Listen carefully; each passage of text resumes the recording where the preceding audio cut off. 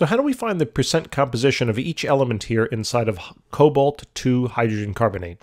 Well, the first step is to find the mass of this particular compound, and I'm going to use this table to help us out.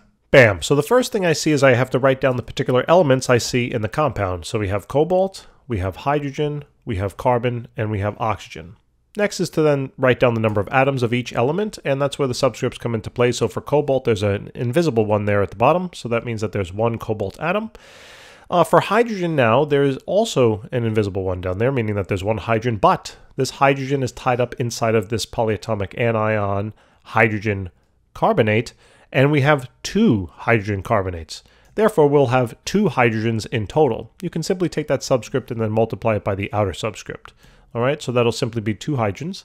Same thing for carbon. Carbon has a subscript there of 1, but then we have to multiply it by that outside subscript, so there's 2 carbons. And same thing for oxygen, 3 times 2 for a total of 6 oxygens.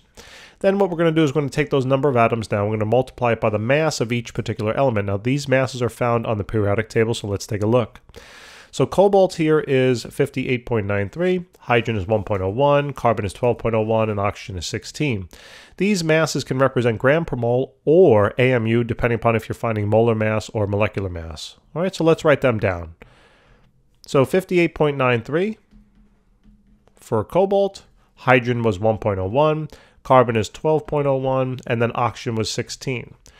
Then all you have to do now to find the total mass of each element in the compound is simply multiply the row on across. This is the mass of 1 cobalt, and since I only have 1 cobalt, I just take 1 and multiply by the mass, right, which would give us 58.93. Then for hydrogen now, each hydrogen is 1.01 units of mass, but we have 2 of them, so the total mass there is 2.02. Right, for carbon then we do that multiplication, so that'll be 24.02.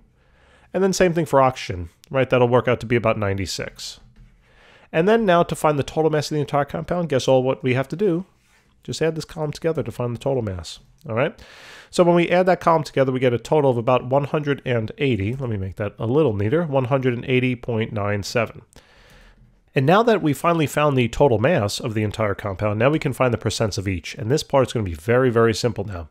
All I'm going to do is I'm going to add a column here to the table. So just one moment. Bam. So now to find the mass percent of, let's say, cobalt, we're simply going to take the total mass of cobalt here in the compound, 58.93. And then we're going to divide it now by the total mass of the entire compound. That's why we had to do that first. So this is 180.97. And then you're going to take that fraction and multiply it by 100. This is a simple percent, right? Part over whole times 100. So now when you do that math out, the percentage here works out to be about 32.56%. All right? I'll round there to 2 decimal places. Next, you're going to do the same thing for hydrogen. Take the total mass of the hydrogen, not the molecular mass or the atomic mass.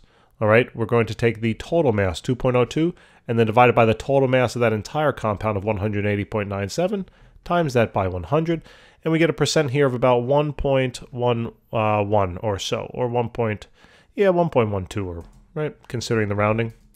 So we got that. Then the same thing for carbon, right? You definitely are figuring out the pattern, I'm sure.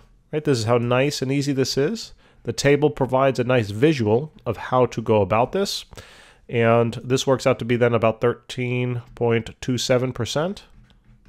All right. And then last but not least, we will do the 96.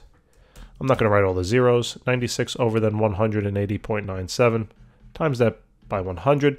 And here we get a percentage of about 53 point, I guess, I don't know, 0.5%. Okay. And if you were to add all these percents together, hopefully we didn't make a mistake, but you can always check and see if they're 100%. And it should work out to be about that.